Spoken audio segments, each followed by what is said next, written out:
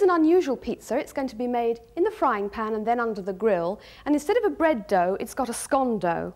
And this scone dough here is made with 4 ounces of plain flour and a teaspoonful of baking powder. And I'm just going to roll it out to a nice round shape to fit the frying pan. The other thing it's got in it is half a teaspoon of oregano. I expect you can see the black speckles. That's the oregano. And then it was mixed with 3 tablespoons of water and 1 tablespoon of olive oil. When I made the dough up, I just gave it a tiny little bit of kneading before rolling it out. And you can see the dough begins to spring back. Just give it one more turn, and then I think it's just about ready for the frying pan. Don't worry if you don't have a perfect round. I haven't got a perfect round here. Now, the heat under the frying pan should be very hot, and you should have in the frying pan a depth of about 1/4 inch of oil. That seems quite a lot, but you'll see we are actually going to need it to cook the pizza. So we'll pop the dough in. Just carefully pop it in like that. And you'll see it begin to bubble, the oil, and the pizza dough will suddenly begin to rise up. It's quite a lovely thing to look at, really. Of course, the pizza topping can be absolutely anything at all. You can be your most inventive. I'm using the classic topping of cheese and tomatoes and anchovies. But before I put them on, I'm just going to have a little peek now and see how it's doing underneath.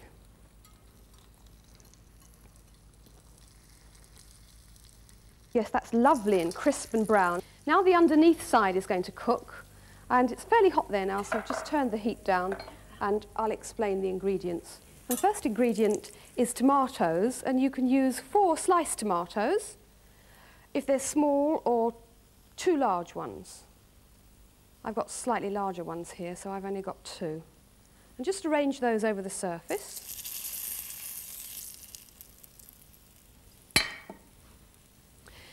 And then the next ingredient, a very Italian one, that's mozzarella cheese, which has a lovely melting quality. That goes on next.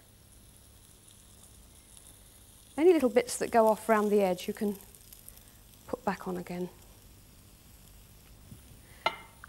And then the next ingredient is anchovies, and I'm going to put the anchovies on in a crisscross pattern in the traditional pizza way, making a little pattern on the top. What I've got here is 6 anchovies, and they've been split in half lengthways. And now 6 olives. They can just be popped in anywhere. And then I've got 2 teaspoons of capers here. Beginning to look nice colour now. Just lost a little caper there, get that one back. Now some freshly milled pepper and half a teaspoonful of basil, dried basil, or you could use oregano, sprinkled over the top. And then just before it goes under the grill, you need to have a little drizzle of olive oil just over the surface.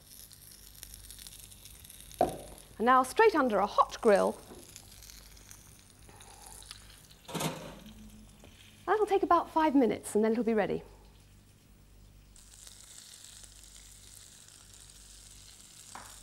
And 5 minutes later, supper will be ready. So we take it out from the grill, have a hot plate ready, and you'll find it'll come out of the frying pan very easily. Just use a pan slice and a fork to ease it out. And I think, as you've gone to the trouble to make yourself a pizza, you deserve a glass of something Italian to go with it. And that's frying pan pizza.